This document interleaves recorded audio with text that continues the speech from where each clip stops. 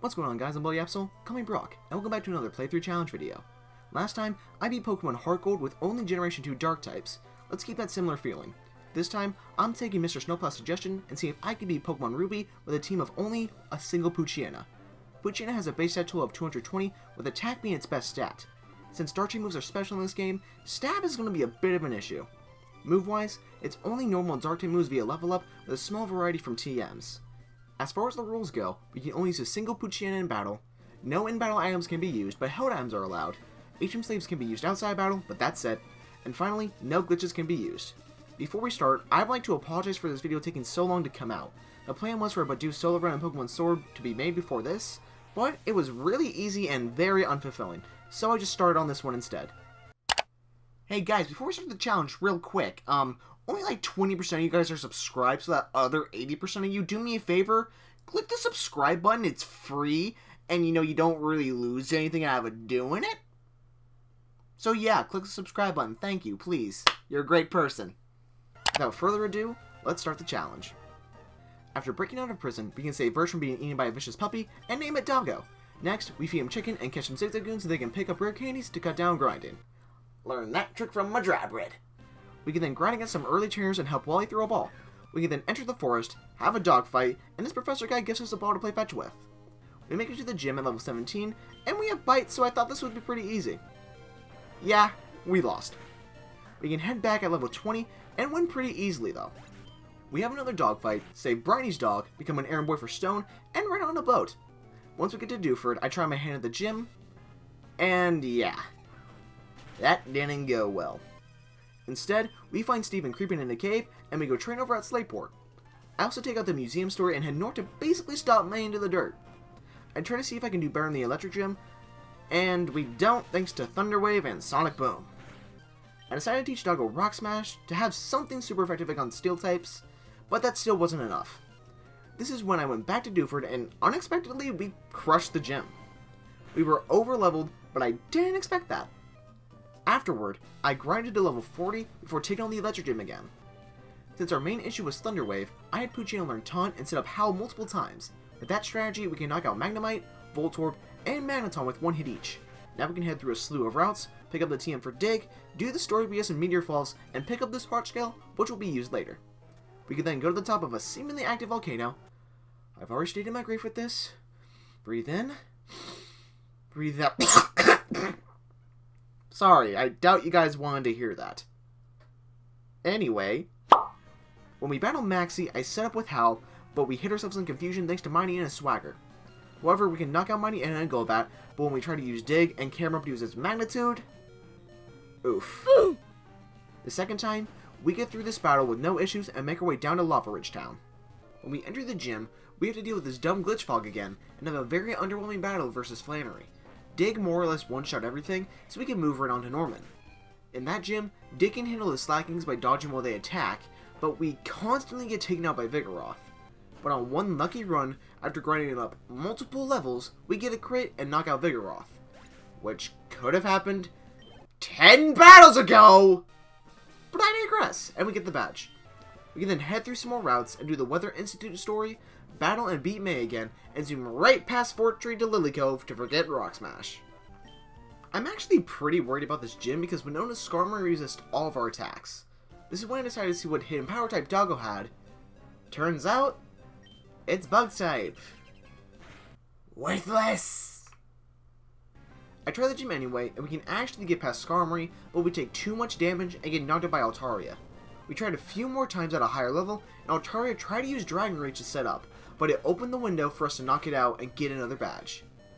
We can then move through some more routes and do the story stuff in Mount Pyre, grab the Shadow Ball TM, and enter the Magma Base. We can grab the Mash Ball, which we have no use for, and beat Tabitha so we can follow the submarine. But before we do that, we head over to Moss Deep to take on the gym. We went in at level 69, nice, and things didn't go too well. Solrock lives a crunch and heals, and we get put to sleep by Lunatone's hypnosis. This allows for Solrock and Lunatone to knock us out very easily. This is when I decided to cut bait with stab attacks and replace Crunch with Shadow Ball. They're about the same base power and super effective on the same things, but Shadow Ball lets us utilize our physical attack where Crunch doesn't. This was a great decision because Shadow Ball knocks out Lunatone and Solrock with one shot each. After the gym, we can take a quick side trip to get a shell bell and trek to the undersea cavern to fight Maxie. Spider Confusion screws us over the first time, but the second time, we didn't hit ourselves one time in confusion. We then one-shot all of Maxie's Pokemon, and Maxie then proceeds to try to control the red Pokemon with the blue orb. What a dumbass. The world begins to boil to a crisp while we head to Zetopolis. We do the crap in the Cave of Origin, catch Groudon because I ain't find no Godzilla. What'll it look like to you, King Kong? Anyway, we can enter the gym, begin setting up Howls against Luvdisc until Confusion gets us down to red HP. That's what we let him have with a slew of Shadow Balls, one-shotting most of all as his team. Milotic can live one, but keeps healing, damn snake, but it eventually faints. Now we can head up a waterfall to get to Evergrande City and enter Victory Road and run into this prick! I never would have thought some random ace trainer named Samuel and his bitch-ass Dodrio would have made me grind to level 100. I couldn't get past this thing. He's either immune or resist all light moves, and his Tri-Attack hits like a truck. I let out the most powerful victory cry when I beat this cocky little... Wally wasn't even a challenge, so we can move on to the Elite Four, and the first battle was ridiculous.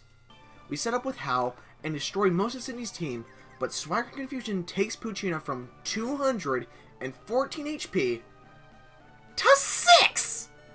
I wasn't even mad, that was just funny. The second run went better. We basically used the same strategy of Hal and attack against every member. That worked for Sydney, Phoebe, and Glacia, but Drake... oh boy. Sudden attacks from his Flyguns made us miss enough attacks against Salamence, which made us lose.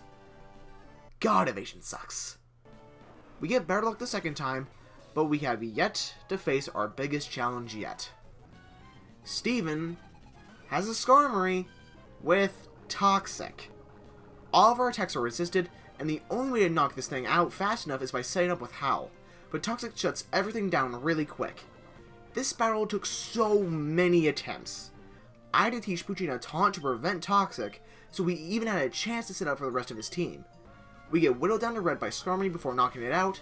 We can then one-shot Armaldo with Dig, get up another Howl while Claydol setting up with Light Screen, and knock it out with Shadow Ball, hit Aggron with Shadow Ball, and we can live an Earthquake from it and knock it out afterward, one-shot Claydol with Dig, and knock out his Metagross with a Shadow Ball, making us the champion with a single Poochyena. That was the luckiest attempt in my life. This run was weird. I'm not entirely sure what to say about it. We got started out a couple times at obvious points like at Brawly and the Elite Four, but it was really odd that Skarmory, of all Pokemon, was our biggest issue. Since we didn't have access to any moves that were at least neutral, really hurt us. Actually, a lackluster move pool was what hurt us the most in this challenge.